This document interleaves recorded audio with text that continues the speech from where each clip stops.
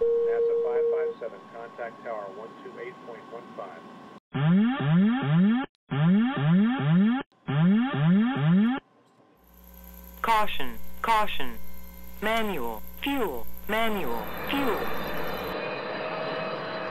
I'm John Goglia. I'm Greg Fife. And I'm Todd Curtis. And we are the Flight Safety Detectives. Between us, we have over a century of aviation accident investigation and safety experience to draw on as we discuss issues that affect all of us. So we are qualified to share our perspectives on accidents and incidents and what can be learned from them for the future. We're proud to say that we have two sponsors that really relate to the topic of aviation safety: the Professional Aviation Maintenance Association, or PAMA, and Avemco Insurance. Later on in the show, we'll tell you how you can get a 5% discount on your insurance just for listening to the show. We don't just dissect the official reports. In every episode, we identify safety issues and take the mystery out of accident investigations. So maybe pilots and their planes can have safer flights ahead.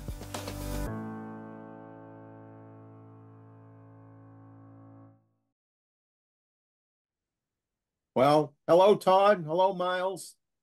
We have Hello, another Kevin. episode of Flight Safety Detectives here, and with our new host, Miles, replacing Greg, who's off in the wild blue yonder someplace. And before we go further, let's remind our audience that Miles O'Brien is currently an aviation analyst at CNN and a long history in aviation, including as a pilot and an aircraft owner. So who better to keep us under control? Well, it's I'm not worthy to be with you, gentlemen, much less to say I'm replacing Greg is that's not the right word, of course, but it is a high honor to be with you. Let's talk about this flight. Let's go back to June 24th, 2023, a dry lake bed not far from Las Vegas. Early hour, what we in the business call the golden hour, when it's best to take pictures. And what are you apt to find out there, gentlemen? Skin. Yep. Yes. This is the place where, it's a Vegas thing, as you said, Todd, earlier. Photographers will go out there and in that sweet morning light, shoot some scantily clad or maybe not clad at all women on the dry lake bed because it's just that sweet light. And as an individual was doing this, a photographer on the ground, with, I believe, was it his wife? Is that right? Or a partner? That's correct. Photographer and the model was his wife. An Aviate Husky swoops into the picture. And there is a quick exchange of conversation and an offer by the pilot to spice up the photography, essentially. Maybe some clouds of dust, maybe some low passes, certainly changing the photo shoot in an instant. A couple of passes occur, some pictures are taken, and gradually the Aviate Husky gets lower and lower.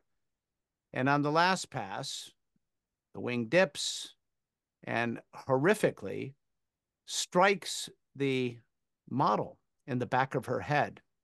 Now, very, you could imagine they all at that moment assumed that was a fatal injury, but she did in fact survive, but it was not a pretty injury. Her, obviously a traumatic brain injury and other gory details, which we don't need to go into. But one thing I found kind of intriguing about it, she was holding her hand like this as part of the photo shoot with her back to the wing. And so the wing hit her like that. And she had a kind of a large ring on, which might have actually helped protect her somewhat. But in any case, what you have here is a completely unplanned and yet highly dangerous photo shoot. Just a couple of words are exchanged, a couple of strangers in the desert, some early morning light and some skin to get, and suddenly the photo shoot goes into a completely different direction, which seems intriguing, but ends up being potentially tragic. The woman survived. We don't know what happened after that. But there's so many questions which come out here. And, you know, we know any pilot knows one of the first things you know and learn when you're getting your private pilot certificate is you got to stay congested area, 1,000 feet above, 2,000-foot diameter around you or radius around you. Uncongested areas down to 500 feet. And of course, this would be uncongested. Helicopters have their own set of rules. But anytime, I've done a lot of photo shoot work in my time, filming aircraft to and from aircraft and from the ground and so forth. You really want to spend a lot of time going through that and doing a proper briefing and making sure you understand who's going to be doing what, and everybody knows the drill. And obviously this didn't happen. So, gentlemen, you know, first and foremost, you know, we could make jokes about Las Vegas. This whole happenstance of being out in the desert in the morning and a plane comes in and there's a photo shoot right there. That's an odd event, wouldn't you say? It was not an event for the photographer and the model, but not for the pilot, because according to the report, this was not the first time he had done this. And in fact, those of you watching the video version of this, I'm flashing a photo not from the actual accident, but from a similar kind of event this pilot had participated in before, where the airplane is dramatically close to in the background near the model. And the intent is to have a very close approach and have a very striking picture. This is the kind of thing where, again, Hollywood and big movie studios do this all the time. You're not going to see someone do this with a single person. That is, the person flying the plane is not also the safety monitor and not also the person making sure that the rules are being followed, whatever those rules may be. This was something where it was all on the pilot. There was no one on the ground to wave off the pilot if the plane's getting too close. The pilot had to make these split-second judgments. And he made a judgment, but he wasn't able to pull out in time. So what I look at is a couple of things. One, the nature of the high-risk nature of this kind of activity, not something to go into casually. And two, perhaps most importantly, the people he's dealing with. They're out there having fun, having pictures taken. They're not supposed to be experts in the aviation side of things. They can say, oh yeah, that sounds good to us. But as you were just quoting a minute ago, they may not know the regulations.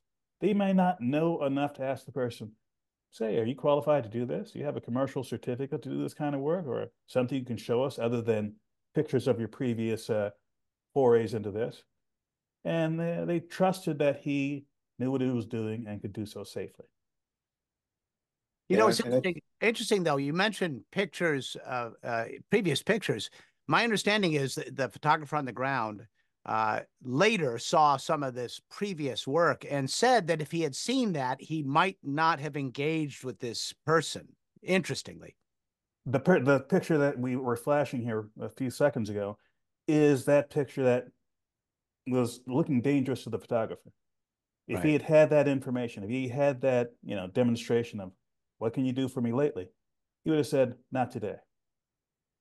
You know, this is a case also where, you know, we've broken the rules before and got away with it. We're going to do it again.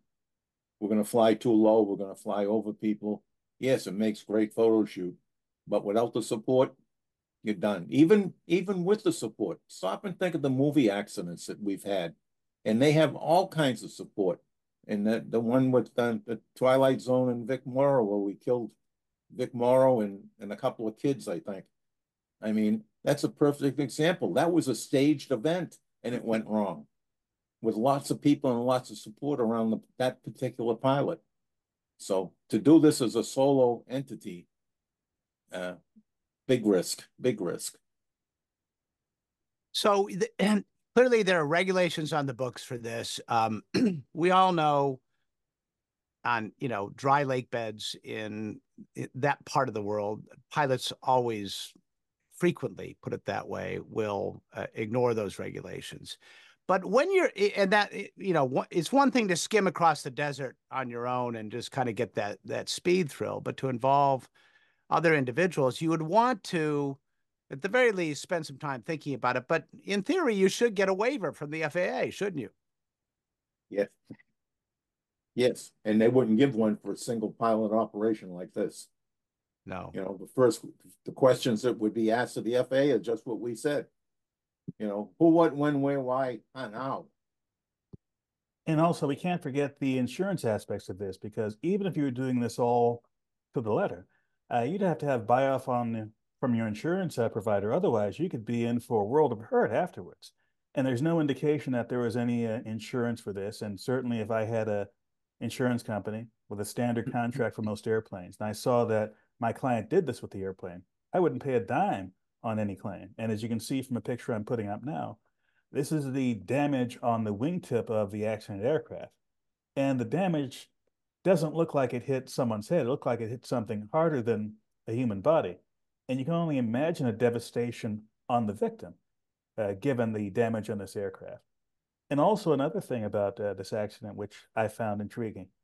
How do people think in the moment of a near tragedy like this? According to the report or the ancillary documentation, the accident pilot offered to put the victim into the airplane and fly them to a medical facility, but they decided to put her in a car instead. Now, this is an aircraft that had just been involved in an accident. And I know the adrenaline might be pumping and everything, but if you have an aircraft accident of any kind, the last thing you want to do is take the airplane off again for any number of reasons. Yeah, it's well, you can imagine the horror of this, right? Presumably, they would have assumed she would have been killed instantly. I think we all would have assumed that. She was, obviously out of it, horrible injury in the back of her head. And I don't know what is that presence of mind, or is that pure shock, his response? I don't know what you'd call that, Todd or John, It's the kind of thing you can't plan out ahead of time. You won't know how you're going to respond to a one-of-a-kind situation until that one-of-a-kind situation happens. Right. Yeah. This person was not unfamiliar with aviation either, the pilot, that is. According to his report, he was actually in an aviation program. He was a mid-career person, 53 years old, I believe, and was planning on becoming a professional pilot. Someone who presumably had been spending more than a little bit of time going over the regulations, understanding safety, taking safety courses as a part of that program. And yet that all, I wouldn't say went completely out the window, but there was a clear indication here that this person should have known better. Well, John, you hit on an interesting point, and this is there's a component of human nature here, which is kind of insidious, and this applies to NASA and the Challenger and Columbia as it does to this case. You do something that isn't properly thought out, or dare I say, reckless, and you get away with it, and you make the assumption because you've gotten away with it that you're bulletproof, when in fact it's no different than playing Russian roulette is what you're doing, right? I mean, that's exactly what it is. There's a trap we get into that we think we're safer than we are because we've made the same risky decision in the past and got away with it. We see that all the time in multiple segments of aviation. We see it with pilots in accidents. We see it with people on the ground, at airports, the mistakes they made. Oh, I always taxi close to the pump so I don't have to drag the hose out. And then one day something happens, inattention, and he taxis into the pump.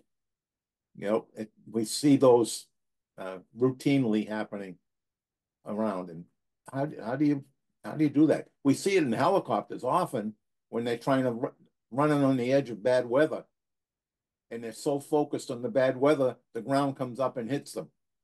We just had that in California with the banker in the airplane from Nigeria. I mean, he just kept going at his straight and level, watching the storm, trying to scud run to get to his destination. Meanwhile, he's in elevation that's climbing, and he didn't dive into the ground. The ground came up and caught him. So lack of attention because he's focused on the storm. We see those kinds of accidents all the time. Tunnel vision from the pilot and disregarding all the other cues that are available to him. Well, one thing I'd like to point out here is one of the statements from a statement from the accident pilot sort of gives you an idea of his state of mind leading up to this. And I'm going to read directly from the one of the public docket documents from the NTSB accident report. This is also on the screen for those of you watching on the video. One idea was to use the airplane to create a wall of dust, quote unquote, as a backdrop. The idea was for me to use the plane's prop to kick up dust where the model would stand between the photographer and the wall of dust. They also wanted a shot where I would take off in the direction of the model so that the photographer can get a shot of the model with the airplane in motion flying. In short, I would take off, get the model and the airplane in one shot, then come back around, land, creating a wall of dust behind me. So this sounds like it's fairly complicated. It's amazing. This is a very choreographed thing.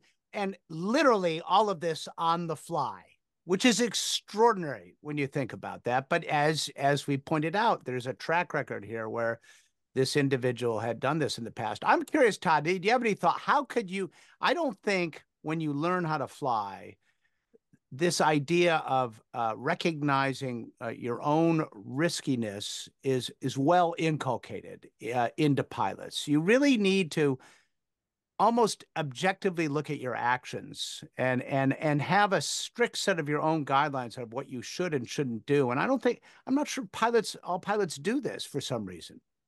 Well, that is part of the standard training for anyone getting a private or commercial or an instrument rating, that you have to look at the human factor side of it, including your human factors as a pilot. But again, this is something where if you don't have someone calling you out on foolishness, you can convince yourself that, oh yeah, I can do this. It's like, yeah, I have to do, pylons around a point or circles around a point at 500 feet. What the heck? Let me do it at 300 feet because I think it would be more fun to do that. Sure, you're out there alone flying, doing practicing, or in this case, he's doing photography on the fly. And you have no one there to call you out on it. No one there to say, you know what, this is not a good idea. And again, we don't have anything in the background information in this accident to see if this person was doing this on his own all the time. Or was he in league with a bunch of other pilots who do this kind of thing, movie style stuff for fun and learn from them.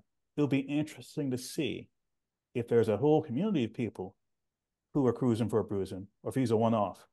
Wow, that would really be upsetting if that was the case. But that's a really good point. This idea of having your own sort of kitchen cabinet of aviation advisors, right? What we're doing right now is part of what I think safe pilots do. Is we sit here and we talk about our experiences and we gauge our own our various risk profiles, and in doing so, I think we can figure out, if we're paying attention, what is just plain stupid. And you're right. Maybe this individual didn't have a group of people who could, give him a Dutch uncle if he needed it, And we often see in some of the commercial crashes involving small airplanes where other pilots would say I would not have flown with the pilot who crashed, after the fact. I would not have flown him because he's a risk taker, or whatever the reasons that they have why they wouldn't flown. We have, in many, many accidents, we would often hear that. And, when I was president of those, I would say, why didn't you say something to somebody? In aviation, we are our brother's keeper. Why didn't you say something, at least to the individual? And that when they responded to me, the few that did, the answer always was, they didn't want the confrontation with them. So, I mean, that is a bit of a valid argument if you know the individual and he is one that wouldn't take constructive criticism. I have a confession to make. Several years ago, I was flying my Cirrus back to Caldwell, and it was a long leg. I don't remember what the point of origin was, but I was, the winds were not what they should have been, et cetera, et cetera. Was flying at Lena Peak, and I realized it was going to be really close on fuel. And Caldwell was IFR, and I got to the airport, and they were vectoring me around to get onto the localizer approach. And I caught a glimpse of the airport, and I canceled IFR and said that I was fuel. What was the term I used? Fuel critical, I guess. and safely landed the airplane. But I landed with, I think, only about 4 or 5 gallons in the tank. I was not legal. So if the FAA is watching, I hope the statute of limitations. Maybe I should fill out a NASA report right now. But Yeah. Good idea. I got a call, and this is my point on this is, number one, I immediately realized I'd done a stupid thing, right? And which is good, right? That's good. But I got a call the next morning. The aircraft at the time was in a leaseback operation, and a fellow pilot of mine, an instructor, went to the airplane and put the gas in and realized what had happened. And he ripped me a new one. And I thanked him. And I could not have been more thankful that he reinforced the safety lesson, which I should have taken away from that. But that goes to your point. If you're not getting that call, or if you don't even realize it was stupid in the first place, you're going to get hurt. It's inevitable, right? Yep. Yep. And there's no answer to that. I mean, we see those over and over in accidents too. You know, there's a list of maybe 15 or 20 items that we seem to see in far too many accidents as we go through and try to call out events for this show. Well, you know, I could have been a statistic. It's all levels. Yeah, I could have easily been that statistic too. You know, but it's at all levels. We just did one on an experimental sports aircraft. Here we are with a regular general aviation aircraft. We've seen it in commercial operations that use, you know, single engine airplanes all the way up to multi-engine aircraft. And that same thread is in many of them. The risk taking. Yeah. You know, I flew on an airplane, the charter airplane flying for the U.S. government on the return leg. So I guess it wasn't flying for the U.S. government anymore because it was on the return leg. And we struggled to get to Iceland, you know, coming across the pond. The winds were wrong, and the weather was bad, and we were having trouble getting to the airport. So much so that the raft that was on the airplane, I started to look at it and make it unpack easily. Oh, jeez. You know? I mean, yeah. I didn't think these guys were going to find the airport, but man. Fortunately they did, and we landed. And I don't know how much was on it. And I've seen other airplanes come in with next to nothing on them, commercial airplanes, because of people mistakes. So, I mean, that's one of the reasons why we have the processes that we have. You said it in the beginning about following the rules. The rules are written in blood. You hear that all the time. So much we hear it that you disregard it anymore. But you gotta do your planning for your flight. Just like this guy should have been doing planning on his flying with the model.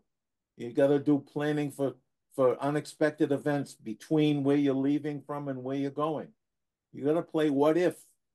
What if it doesn't go? What if the wind isn't right? What if the weather closes in behind me and in front of me?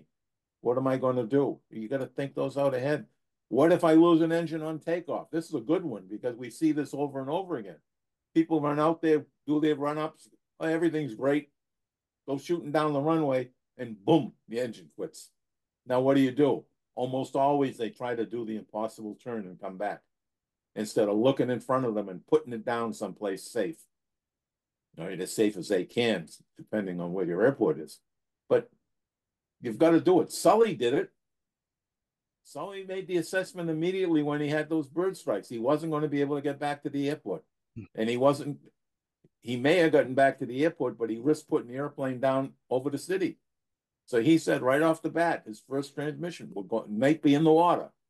What he said. And as things started to unfold, it was in the water. I mean, you've got to plan ahead. And that is a common denominator in so many of the accidents that we try to highlight here and try to share that message with the listeners and the pilots that listen to us, is you've got to plan ahead. But it doesn't happen. There wasn't any planning on this one, was there?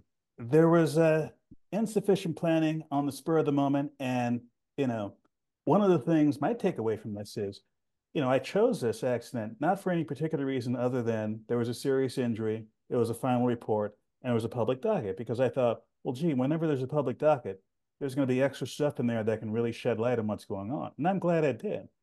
And one of the takeaways I have on this is that this is negatively affecting everyone involved. Clearly, the person who was injured and this person's husband, who was part of the planning process, they're going to have psychological and physical scars off of this, as well as the pilot. It's one thing if you do things, you get behind the airplane, you make mistakes, honest mistakes, and you damage the airplane. The FAA is not going to take away your license.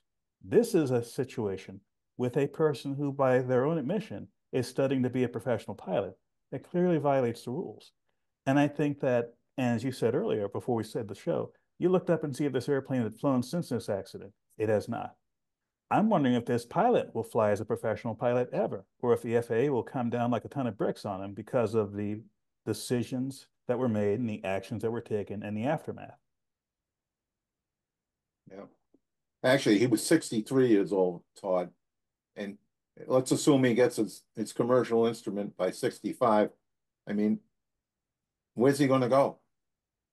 Well, he could go, he could pursue a charter career, I suppose, or fractional maybe, but and listen, we've all made mistakes in flying, and some have greater consequence than others. And if we're not learning from them, we're not being good pilots. Maybe he learned, maybe he didn't, but he hasn't flown that aircraft since it happened. For those of you in the audience, if you want to learn from this accident, we're going to make available the accident report and selected documents from the public docket. I highly recommend you read it because there are several angles to this that we didn't cover that you'll probably find fascinating. Okay. Todd, with that, I think we'll let you say the last word. Well, as John reinforce what you just said. as John has famously said over and over again, pre-planning. Whether you're the pilot hours and days ahead of the flight, or whether you're someone who wants to engage the services of someone on the spur of the moment. If you think it sounds like a good idea, but you really like to have more information, get that information. Don't go by whatever someone tells you in the field. Look up that person. Does this person actually have the kind of certificate they say they do? Is this person actually operating with a legitimate company? Has this person done this before? And do you see any evidence of their work or critiques of their work, whether it's Yelp or elsewhere, that allows you to make a decision? Should I go forward with this idea or not? And again, whether you're the pilot, whether you're someone associated with the pilot, or you're someone who knows anyone involved in something like this, if you see something that doesn't look right, speak up and say something. And I would say just a word about Las Vegas. It's a city built on gambling. Aviation should never be built on a gamble. Always, always manage your risk. Yes. And my closing, as always, pre-flight, pre-planning didn't happen here.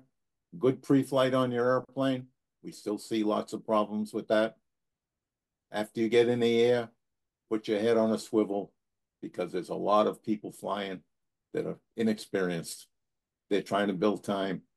You don't want to get involved in their accidents. So pay attention to what's going on around you. And please, please fly safely. Thank you for checking out our show. We really value our listeners and subscribers. Our podcast gets ranked by you and how much you like it. So please give us 5 stars in your podcast platform. We want to keep in contact with you. We are on Facebook, Twitter, Instagram, and of course, YouTube. You can email the show at flightsafetydetectives@gmail.com. By the way, if you're on YouTube, we're really working on growing the channel, and it helps if you all send in comments. Please do that, and we read all the comments. And be sure to subscribe. Remember, if you're in the market for aviation insurance, you can save 5% with Avemco just by mentioning our show. Visit them at www.avemco.com. That's it for this episode of The Flight Safety Detective. Until the next episode, fly safe.